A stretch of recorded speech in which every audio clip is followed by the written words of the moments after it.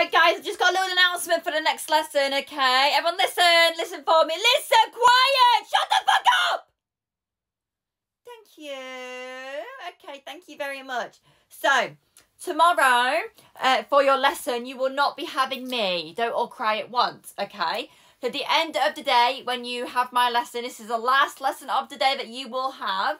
Okay, come to the room like normal, but you'll have a supply teacher, okay? I'll leave them the work that you have to do, but just so you all know, we'll be continuing with our written piece from today, okay? You shouldn't need that much help from the teacher, okay? There'll be a do now on the board. Come in, crack on with it, do it straight away for me.